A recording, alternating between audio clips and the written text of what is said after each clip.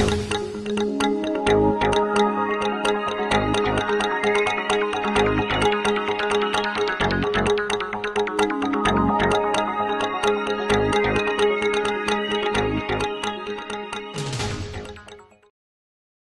guys, Chad Trofgruben here. Welcome back to the Anime Studio tutorial series on how to animate a cartoon. In this lesson, we're focusing on applying switch layers to the alien. Now, this will seem very familiar as you've been following along because we did the same for Steve. The alien actually has fewer switch layers than Steve did, so this should be a fairly simple process. So, we're focusing on the mouth only for this. So to get started, let's make a switch layer. So in the alien layer, we just go to new layer and choose switch. And we'll name this one mouth or mouth switch if you wish.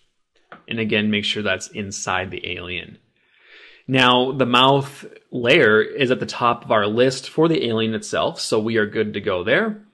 All we need to do now is click and drag to put that mouth into the switch layer. Now, once this happens, your mouth will move somewhere else, possibly. So you just need to take the Translate Layer tool and nudge the mouth back to where it belongs. So now we need to create two new mouths. One that's open and one that shows him clenching his teeth. So let's do the open mouth first.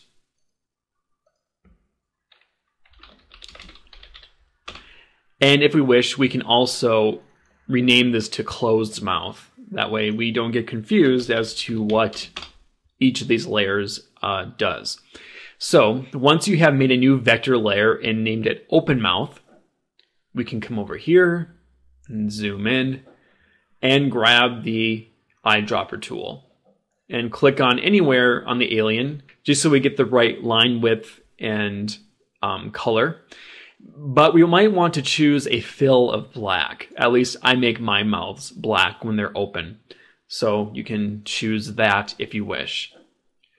Now, taking the Add Point tool, we will put autofill on and keep sharp corners off. Start right about here.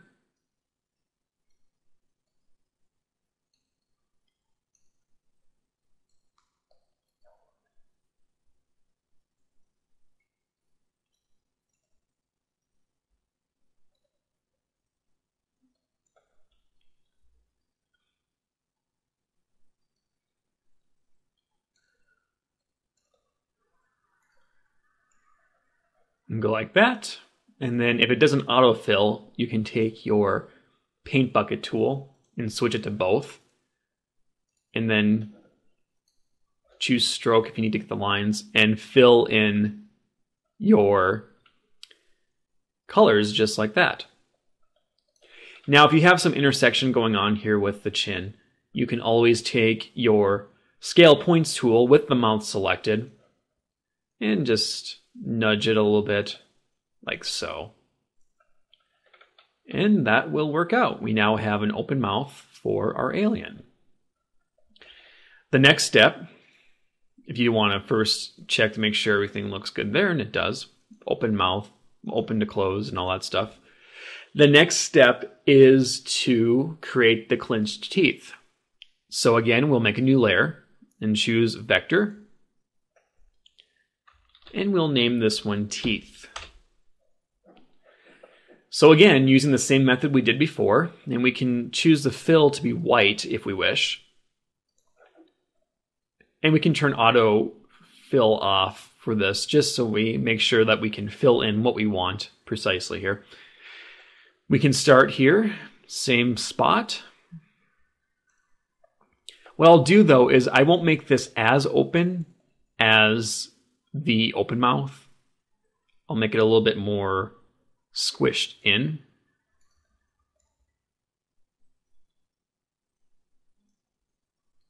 Like so. And I'm going to make this a straight line. And then I can fill this in. I can do the strokes as well. And then I will also put a straight line going across like this. And fill that stroke in. So now we have clenched teeth going on here for the alien. And again, we can snap back to the open mouth and we can see how that goes, and closed mouth. And there's a little bit of a discrepancy there. We could actually just come in here and maybe just extend this out a little bit.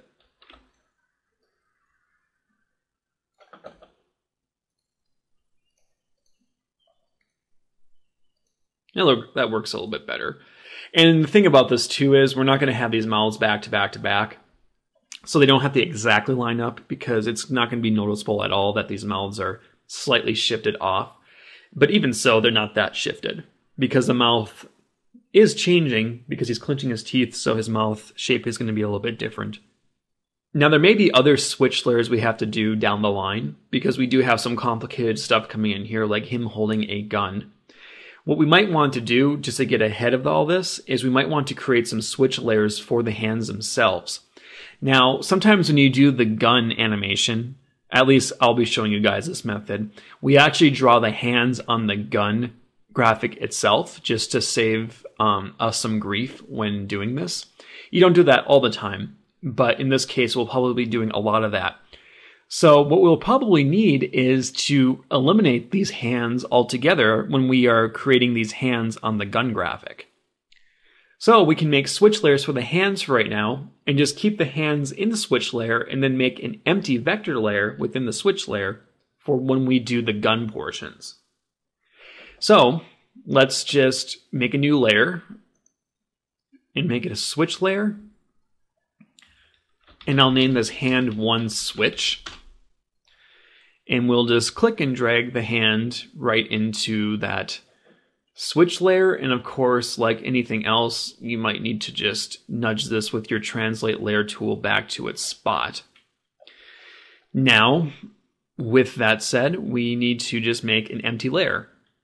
So, new layer, vector, and we can name it no hand. And again, this will become apparent why we're doing this when we start animating out the gun portions and all that stuff. So now coming down here, we want to do the second hand. Now making a new switch layer. We'll name this hand 2 switch. And I can drag the second hand into that layer, and of course nudge it back to where it's supposed to be.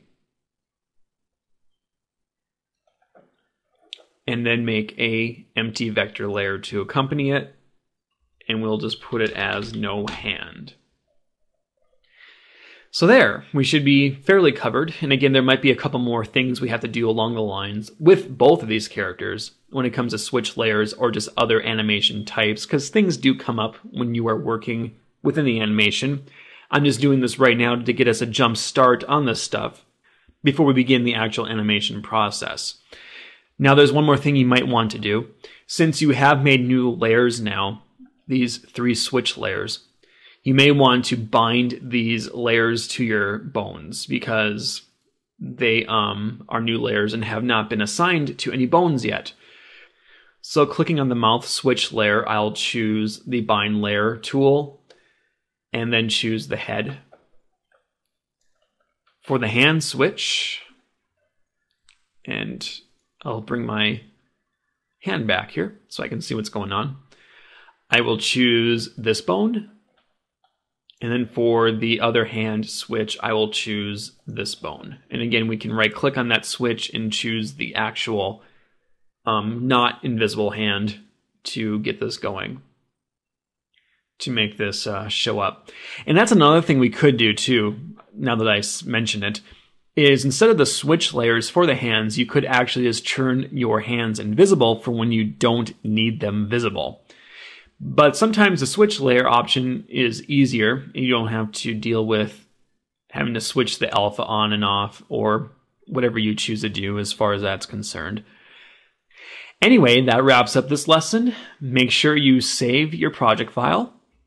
And don't worry, we have many more lessons coming up. So look forward to that, polish up your characters, and I will see you guys then.